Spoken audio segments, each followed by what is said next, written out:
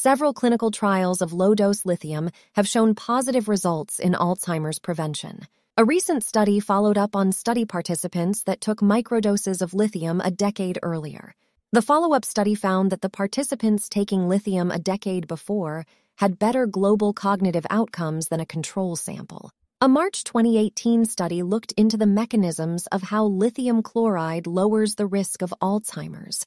It found that lithium increased the clearance of soluble beta amyloid from the brain. In mice genetically bred to be a model of human Alzheimer's, lithium chloride restored the clearance of soluble beta amyloid to the levels of normal mice. One effect of lithium is by modulating circadian rhythm genes.